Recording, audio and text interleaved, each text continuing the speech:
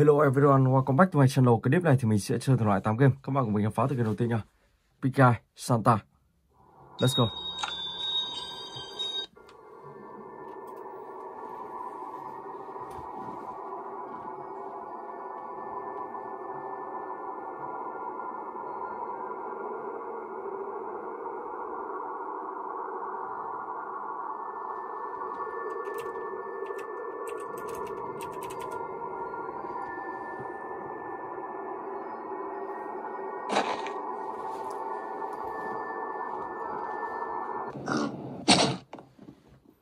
Okay, let's go.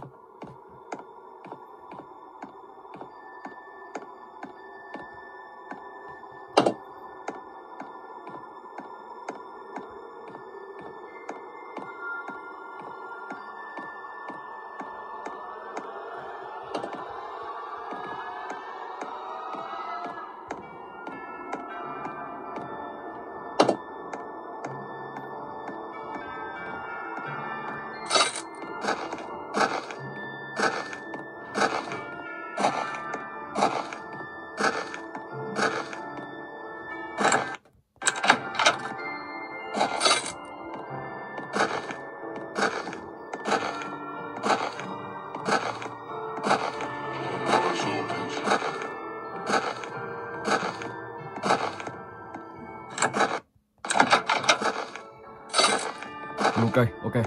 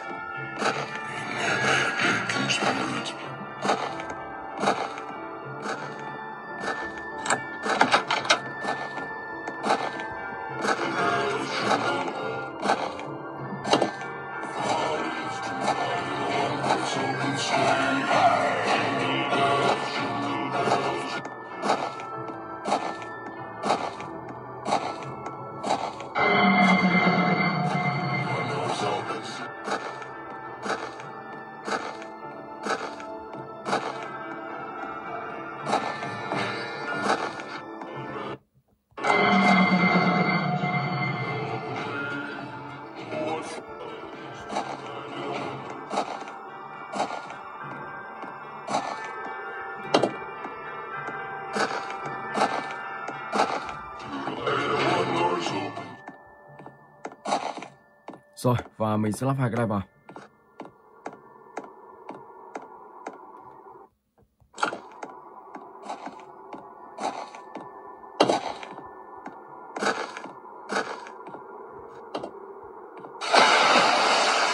Ok, ra một chiếc chìa khóa quay cây. Đỉnh cây này. Mình sẽ dùng Piggy ra ngoài này. Bà này bị Santa ám vào người. Có mắt rất là dữ tợn.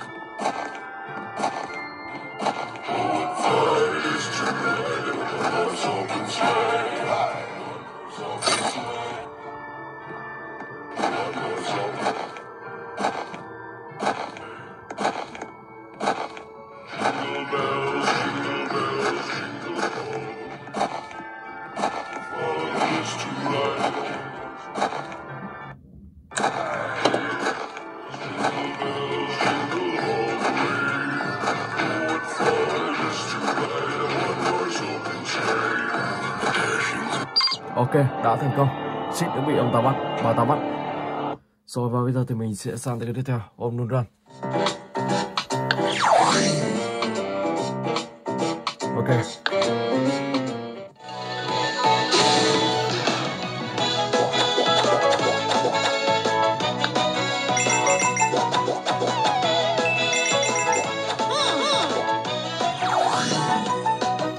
Let's go.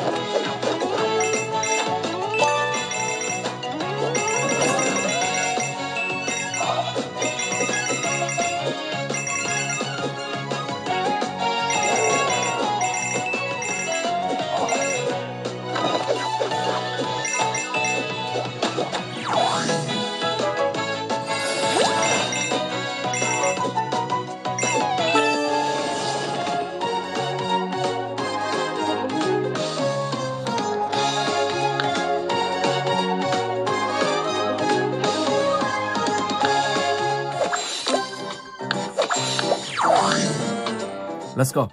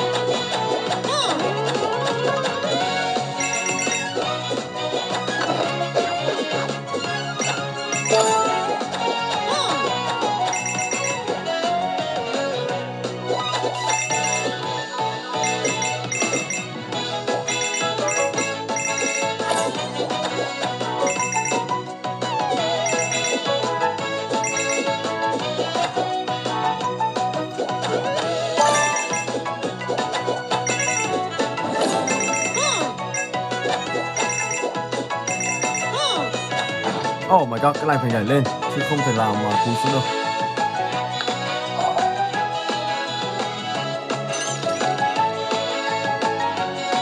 Let's go, lại nào.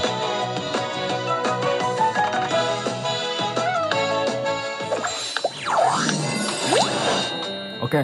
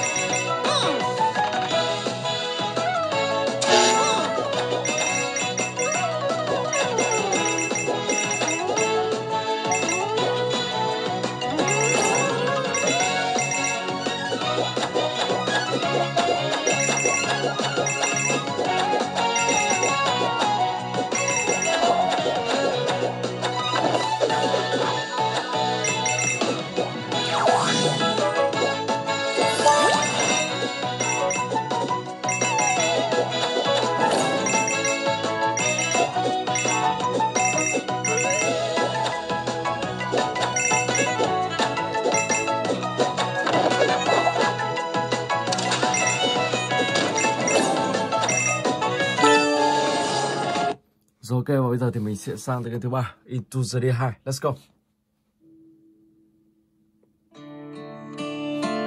Ok.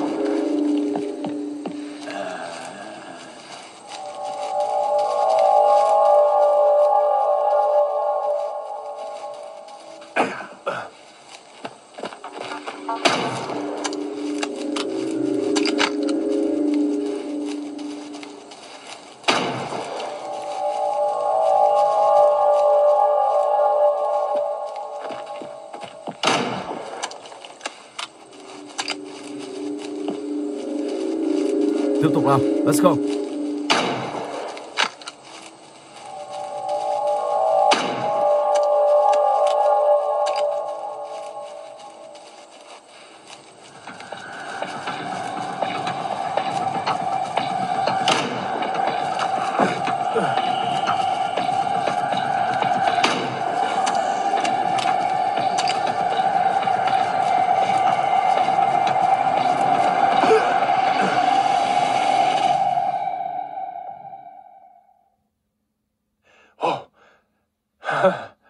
Hey, boy. Hey boy. Hey, come here. Come here. Here, boy. Here, boy. Come here. It's okay. Huh? Hey, it's okay. It's okay. There you go. There you go.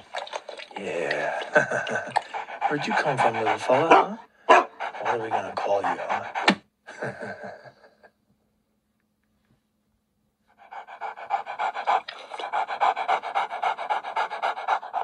Helen. Rồi ok, và bây giờ thì mình sẽ sang tới gần với Tư. Let's go.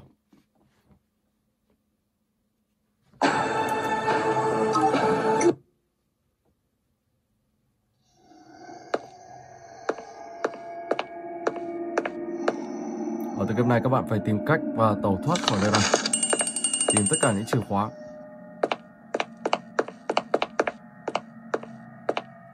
Chìa khóa pin. Mở đây ra xem có gì không.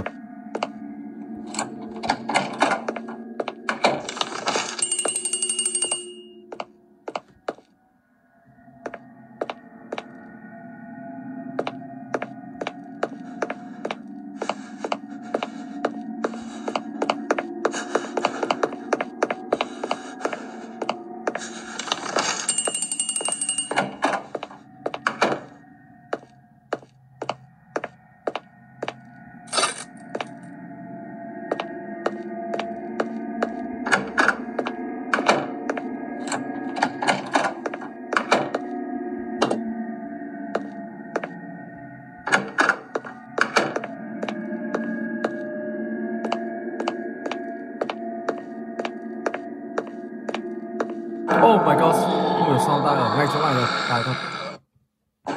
Bị bắt luôn với Tài chứ, wow.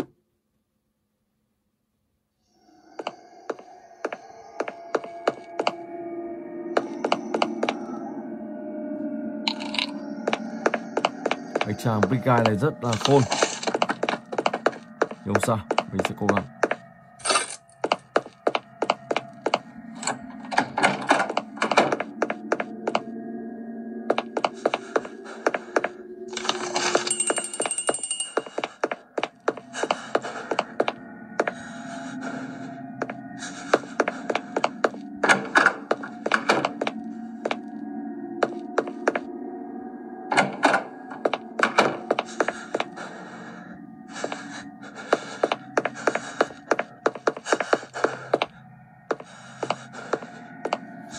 Các bạn sẽ phải thu thập tất cả những cái mẩu giấy này và thu thập tất cả những chiếc chìa khóa, sau đó thì sẽ tẩu thoát khỏi nơi đây.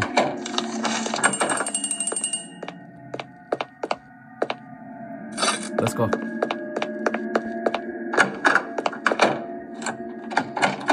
Rồi mình không nghĩ ông tao cỏ vừa rồi bắt được mình, tài thật.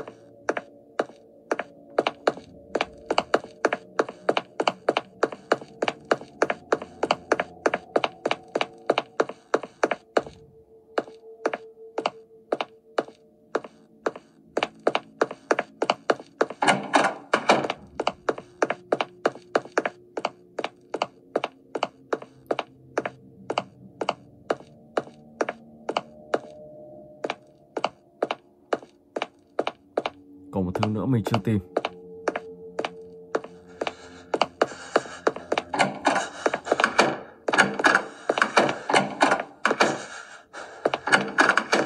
Oh my god. Ông ta chắc là không vào trong căn phòng này rồi. Cánh cửa hình như là ông ta không vào được. Chuẩn luôn. Đó, sau đó các bạn sẽ tìm tất cả những chìa khóa và tẩu thoát khỏi nơi đây. Ok. Rồi và bây giờ thì mình sẽ sang đến game thứ 5. Race Rush. Let's go.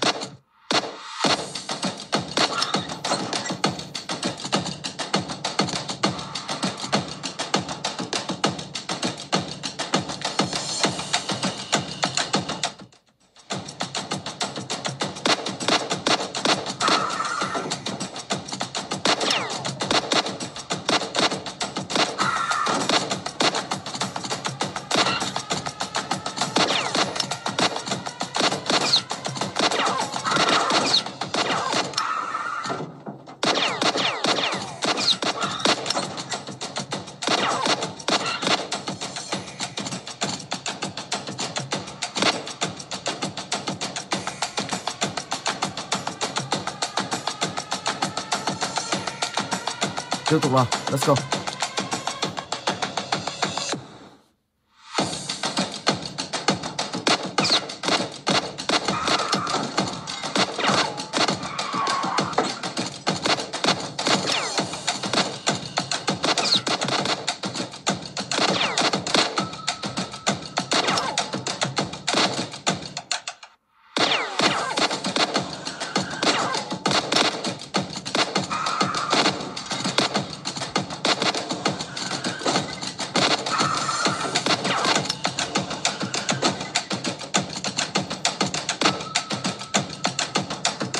Ok rồi và bây giờ thì mình sẽ sang được tiếp theo. Đi trigger.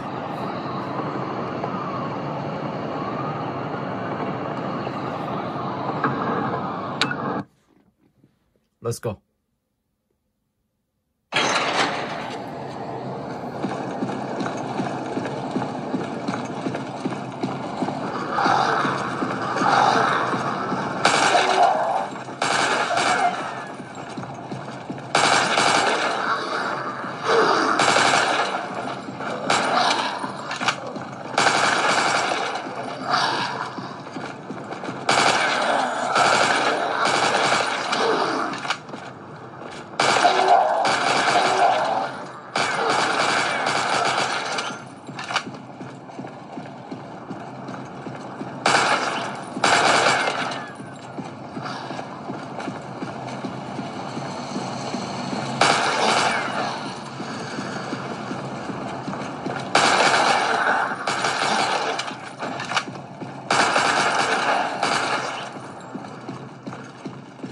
Cái này vẫn chưa mở ra.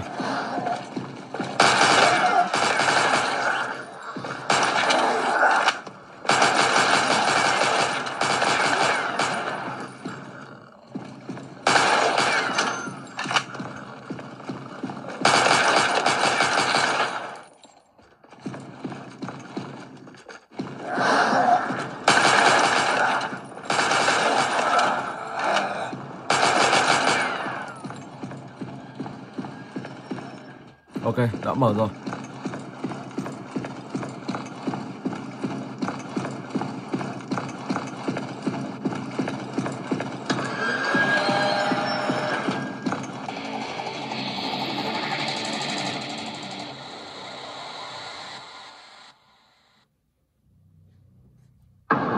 So let's go, và bây giờ thì mình sẽ sang cái tiếp theo. Dispatch.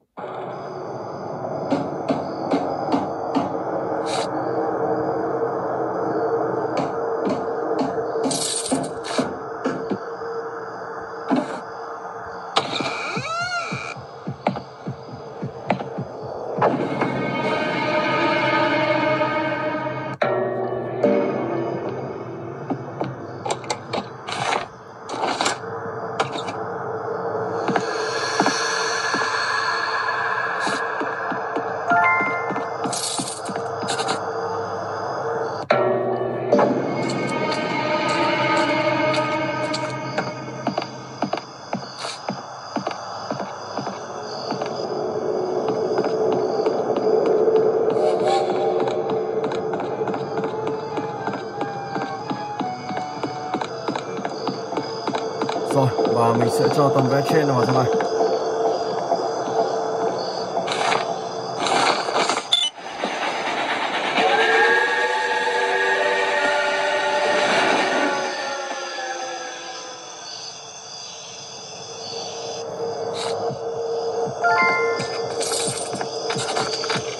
Wow, không hiểu sao ông ta lại đã ở đây rồi. Giờ mình phải chạy thôi. Ông ta đang ném mình.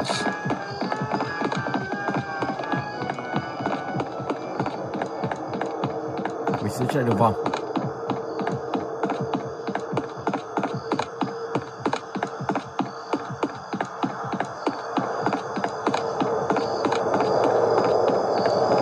Vòng tròn luôn. Wow.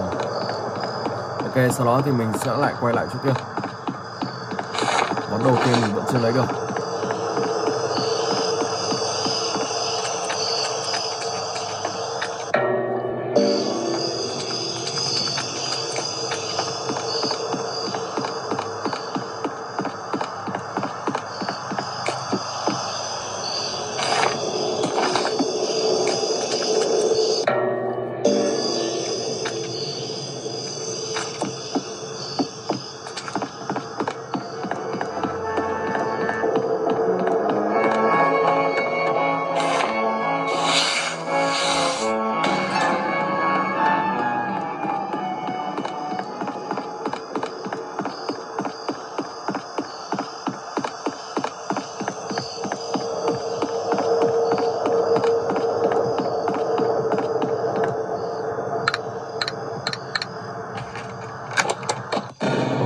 Vào animation. Rồi, tiếp tục rồi.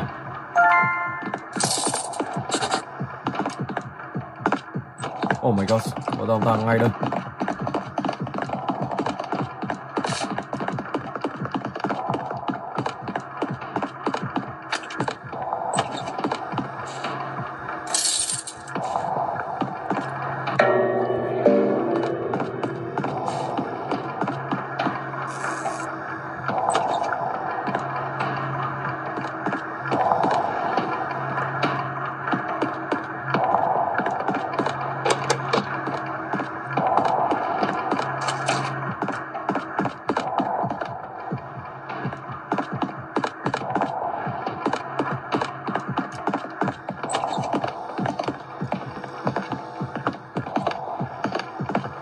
Oh my god. Oh my god. Wow. Rồi ok, và bây giờ thì mình sẽ sang tới cái tiếp theo. Piggy Tower Chapter 11. Let's go. Ở đây thì các bạn sẽ có 5 mạng. Rồi, và bây giờ thì mình sẽ lên trên này luôn. Tìm kiếm những chiếc chìa khóa và tẩu thoát khỏi nơi này.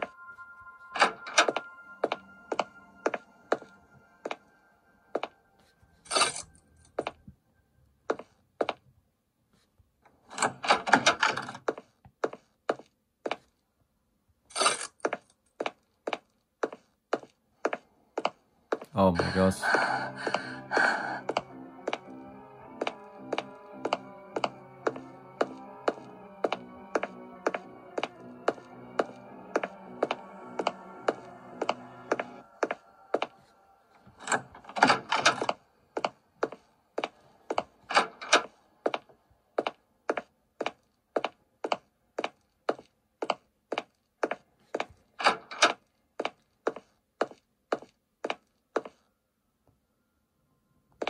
Đầu tiên nhìn về mình cứ tưởng màu cam, màu vàng, nhưng ai ngờ đó là chiếc chìa khóa màu cam.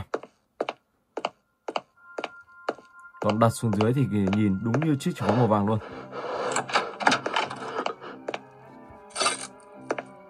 Ok, và Piggy đang ngay đằng sau mình. Rồi chuồn thôi.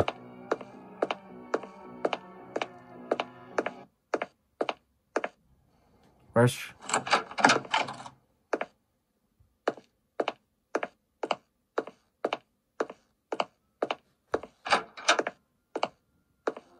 Rồi mình sẽ lên tầng. Trên này có gì không? Một chiếc màu vàng. Ok.